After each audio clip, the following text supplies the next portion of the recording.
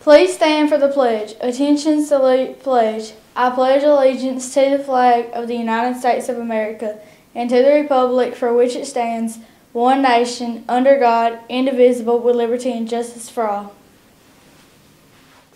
Our PBIS mission statement is, at East Lawrence High School, we work hard to establish an effective, supportive, culturally relevant learning environment that fosters social, emotional, and academic success. There are no birthdays today.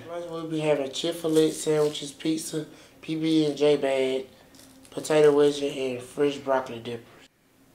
Students, please make sure you are charging your Chromebooks nightly. There is a shortage of chargers, so please be responsible by keeping up with your charges and charging your devices before class.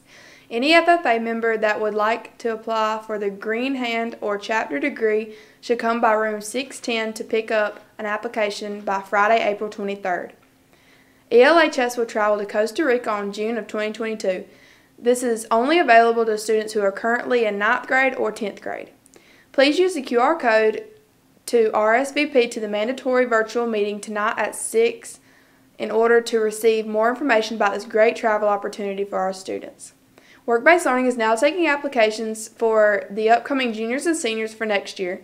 Please submit your application located on the school's website.